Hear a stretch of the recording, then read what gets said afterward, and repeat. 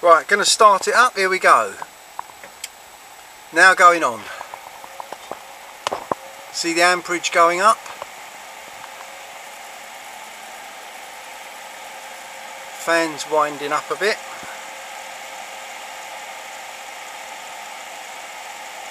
See, it's just climbing now.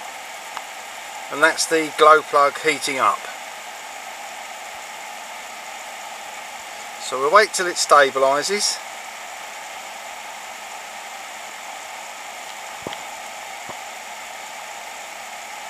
So for anybody that wants to know what current it uses, on startup and on shutdown, this is the amperage that it's actually drawing out your battery. So it's a little bit more than I suspected, because I only suspected it'd be about 12 amps. Oh, it is. Oh, that's not bad. Right, we've stabilised now, so I'm going to look at the control panel now. It should start before too long. You'll see that the inlet and outlet is flashing. That's checking the flow. You can see the symbol for the glow plug, the red symbol, which is there, is on. You've got the pump just starting. That's just started. That's the symbol down there. So the pump has started. Now we'll have a quick look and see what it's drawing now. There we go, amperage, the pump's on, everything else is going. We're drawing about 11.8, say 12 is what you're looking at. So ignition has already started now. So we're fired up. Let's see how long it keeps the glow plug alight for.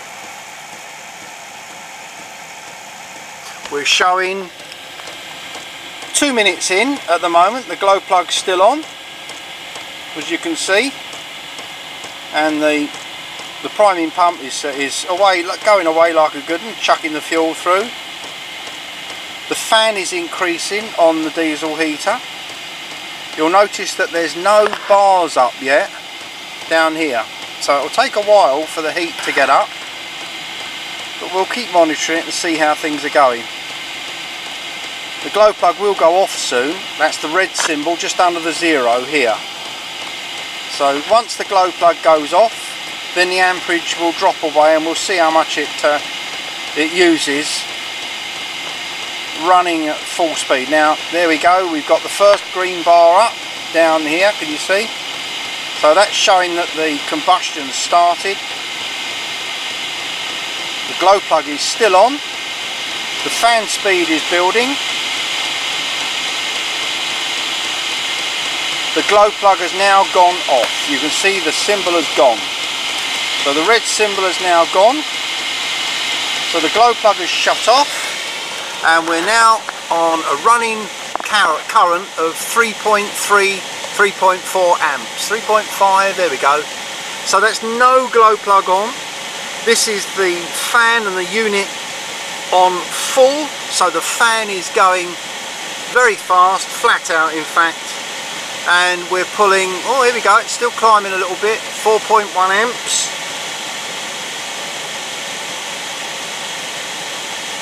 Now obviously when this reaches the set temperature that you've set on the controller, then obviously the fan will back off and your amperage will reduce dramatically.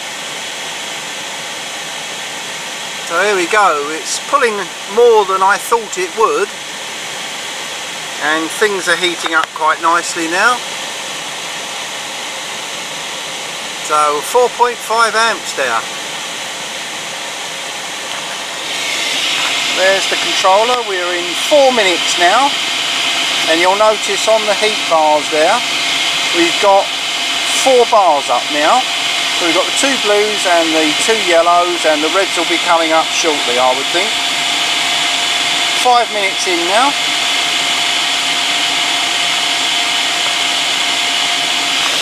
5 minutes in, and we're pulling 5 amps. How about that?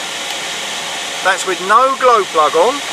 This is just with the fan running full speed.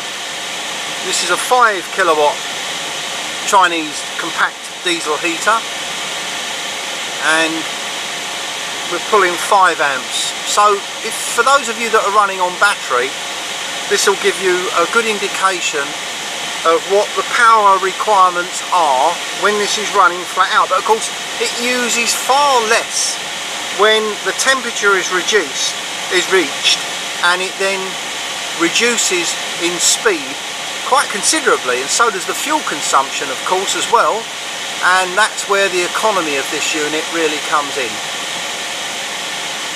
Right, we're now on 6 minutes, and you'll notice that all the bars are up now. So we've got 6 heat bars there, so it's now running at full speed. Glow plug of course is off, the temperature is quite high, and my leg's getting burnt, so I'm going to move it away, and we're on roughly about, if you say 5 amps, you're not going to go wrong. It's easier to work out that way because this is measuring it in real time, so it is wandering a little bit. So there's your answer. The unit is now backing off, so we've reached the set temperature and the pump is now slowing down.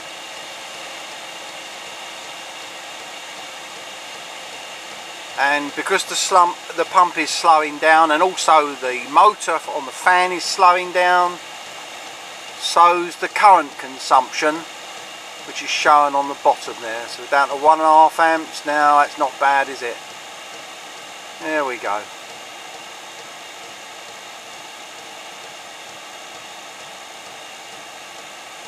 What an amazing piece of kit.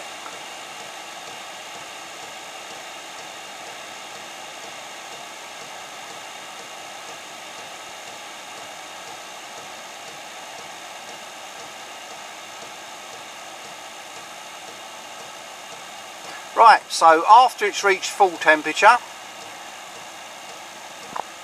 then it drops down to a slow speed. You can now see that we're really running now below an amp. But that's it, we've slowed down quite considerably now. So you can say now that you're only running at, well, below an amp. So that's not bad at all, is it?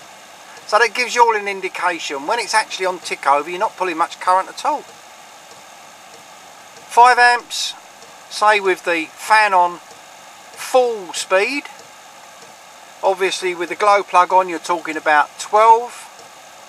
And when it's on tick over, look at this, look, it's dropped right down. We're pulling about half an amp now. Now while it's on like this, a battery is going to last a long time. But don't forget, when you go through shutdown, you still need 12 amps.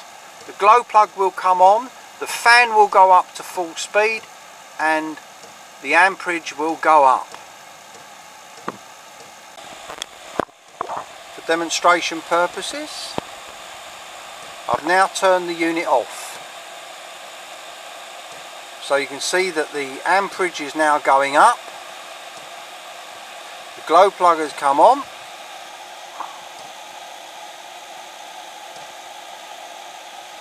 The fan has sped up a bit. So now we're pulling 9.5 amps. It's going up to past 10 now. So as you can see, you need to allow enough amperage in the battery for shutdown as well. It's important.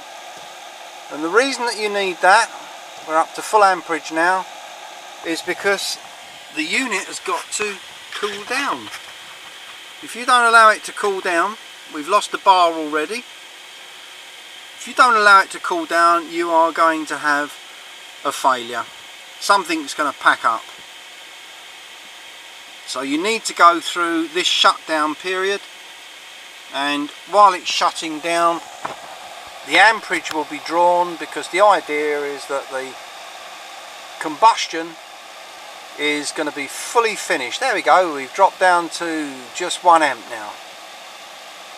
So the glow plug now has dropped off, has gone off, as you can see on the display, the glow plug has gone off, and all that happens now is the fan is going quite fast, and the idea is that that will cool the unit down until these two bars disappear here, the yellow ones.